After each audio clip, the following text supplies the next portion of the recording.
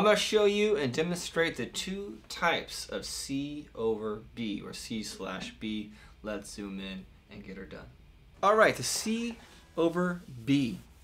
That's a C with a B in the bass, okay? Here is one way. Here is another way. Okay? Now it's essentially the same chord, but what I'm doing is I'm playing one of them a bit of in a kind of simpler way. I've got my E string muted with my thumb for both, but definitely for that first one.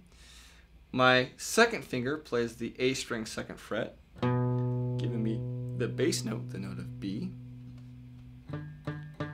I'm actually muting that D string with the same finger. The G is open, the B string is fretted on the first fret, and I can pretty much just mute that high E and call it a day. Sounds weird by itself, sounds great when you've got it in between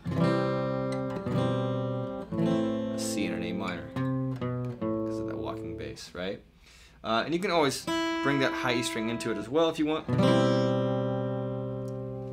It doesn't really matter. Second version is to put your third finger on the D string, second fret.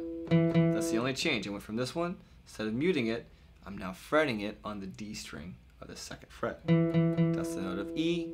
I'm not going to talk about how and why that works. We're just going to talk about the two types and leave it at that. But it's basically a C major chord, which is C, E, G, and we're throwing a B on the bass, so that note is in the chord. And that's what it sounds like. I've got the E string muted, A string second fret with my second finger, D string second fret with my third finger, open G, first fret B with my first finger, in this case an open high E, although you can mute that as well, your option. Here's what that sounds like between C and A minor.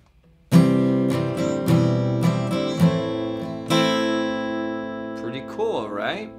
And so you have different options. You can play the C over B like so, or like so. Alright, you guys, that's it. That's the C over B, two different ways. I encourage you to check out How to Play Redemption Song by Bob Marley. It's definitely in there, and it's one of those sweet little things that he does that makes that song as great as it is. See you in the next video.